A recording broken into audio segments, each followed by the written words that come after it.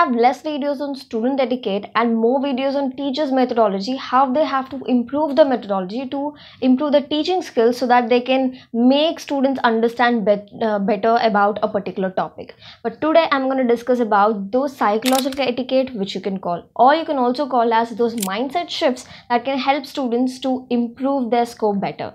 Hello everyone, welcome back to my channel Shift Study Studio. Hope you guys are really doing well. So let me know how are you all in the comment box below. Let's go. Let's shift our minds. The first point itself here I'm going to talk about exams. Well, think like an invigilator and the lecturer who is sitting in front of the computer and correcting hundreds of papers every single day by looking at that digital screen. It feels difficult, right? So always try to think like them and how you can make it easy for them. Okay, to hit the point straight, I'll come to the point. What am I going to talk is, few of the students keep repeating the same point in the answer to elaborate the size of the answer. If they have written first point, that will be the same point for the fourth point will be same, and then the last point also will be the same. So don't try to repeat the points all the time where it makes the invigilator or lecturer to feel there's nothing in this answer, all she is doing is repeating the points. And other thing also I want to mention, the other way of doing this is to write one line point in 4 lines, trying to elaborate it so they can elaborate the size of the answer. Don't even do this, guys. It's waste of their time, waste of your time also. Instead, which I've ever done in my life is this trick. See, I've never elaborated the size of my answer. What I used to do is appropriately target 4 points, strong points of that answer, and try to write the 4 points first. And then rest of the answer will be some simple easy points which are not that useful, that strong points of that particular answer or chapter. So it draws a conclusion for the invigilator or lecturer that okay, whatever I'm read makes sense, it's not being repeated. That means she knows 10 different points of the particular answer, which can give you really good marks.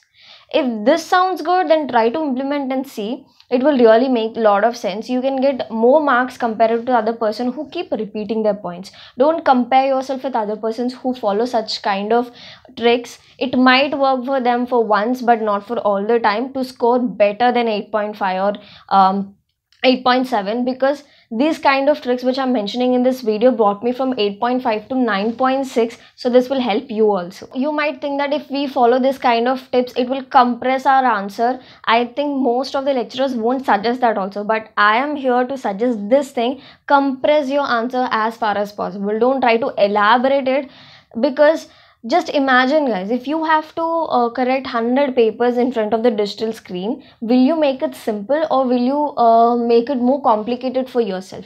You initially, what you feel is you have to read every answer when you're going to 25th question paper, answer sheet to correct their answer.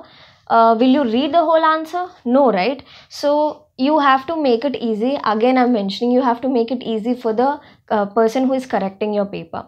So compress your answer, focus only on that major points which can add marks to your answer sheet. That's it. That is what it has to be in your mind. What points can add marks to your answer sheet? And one more thing I want to mention here, when it comes to question paper presentation, how you have to present your answers, plan it very carefully, because on the digital screens they scan your answer sheet and then they will start correcting. So it will be up on the screen, all your answer sheets will be appearing in black and white picture. So if you have to present your answers, try to imagine your whole paper in black and white and then start planning your presentation. See, if anything has to appear in black and white, it's difficult. Even if you use color pens or color pencils to mark or highlight one important word in a sentence, that will also appear as black and white, right? So what can you do? This is what I have done. Putting that major point in a box and drawing a thick line under an important word, and also drawing flower brackets can make it look really beautiful. So this kind of tricks and hacks, or else putting the equations, whatever you write, or formulas that you write in the box, can highlight those things in the paper even though it is black and white or color picture. The second mindset shift is try to design your notes as if you design a project in an office or design an artwork. Now, designing doesn't mean colors and pictures. I'm talking about this. Be specific with your running notes. How do you want your running notes to be? See, you can write your running notes in bullet points. You can use some pick up lines of words. You can use flow charts, cycles. You can also write the whole concept like cheat sheets, mentioning only unique points or doubts. So it can be anything. What works for you? First, you have to write or try on all kinds of running notes that you see. How many kinds of running notes you can prepare? You can just follow the points that I've mentioned before, the specifications that I've mentioned before, how you can write your running notes. For me, I tried mind mapping, flowchart, bullet points, I tried cheat sheets. One thing that worked for me the best all the time is writing that rough pickup lines of words. What does it mean? If you're reading one paragraph or a wholesome of 15 to 20 lines of answer, then there will be few words, 4 to 5 words in that answer completely, which complete that answer. If you remember those 4 terms or 4 words, you can recall the whole answer. The whole answer revolves around only those words. So I will be roughly picking up the lines or that words and just writing it down in my running notes while ma'am is explaining also, or while I'm reading also. So I make such kind of rough copy that will help me to recall very quickly. It's a crisp notes that can help me to recall or revise within just 5 minutes. So there are times where I've completed one long answer in just 5 minutes with this method. Well, the second mindset, that is designing your notes, actually depends on the third mindset of calculating how much patience you have.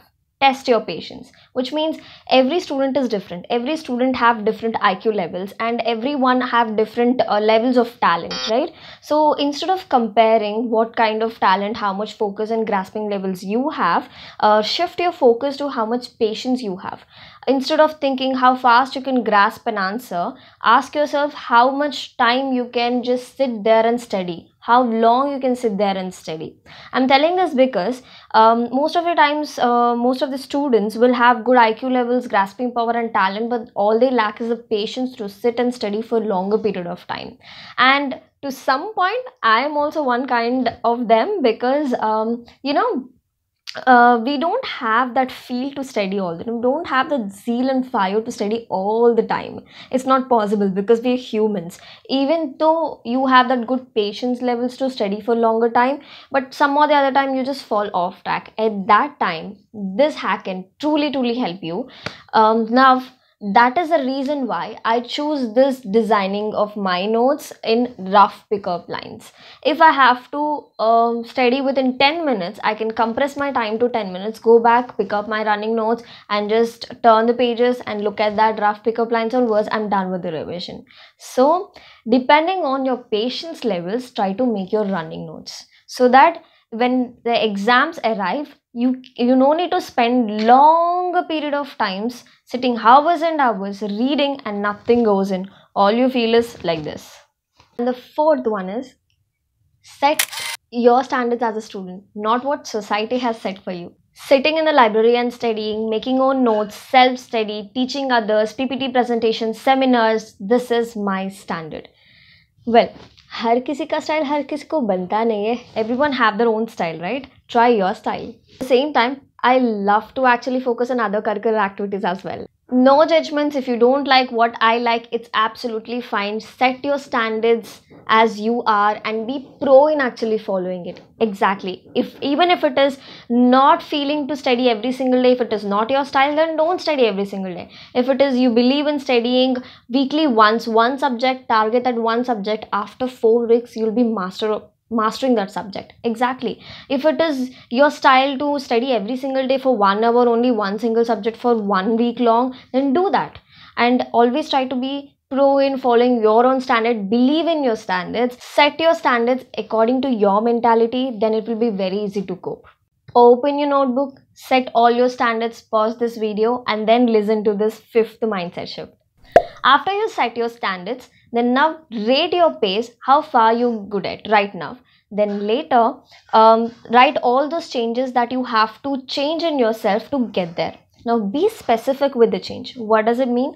See, for example, if I have to be on time to school. I mean, if I'm always late to school, if I want to fix that, then the first thing that I have to do is set my sleep cycle.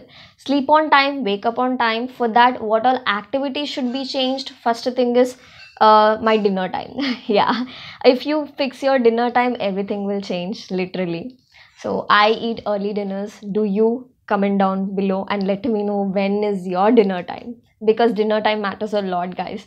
It can change your life. It does mine. It can do for you also. So yeah, and after you be specific with that change, then you can bring that change into your life so easily. So be specific with it and eat that big fat frog first. I truly hope this 5 mindset shifts are really helpful to you guys and you got something new to learn in this video as a student. And I'll be really glad if you let me know in the comment box below what is that new thing or that point you loved in this video. And that will be a little bit motivation for me to do further videos like this as well. So yeah, always stay energetic and stay focused all the time.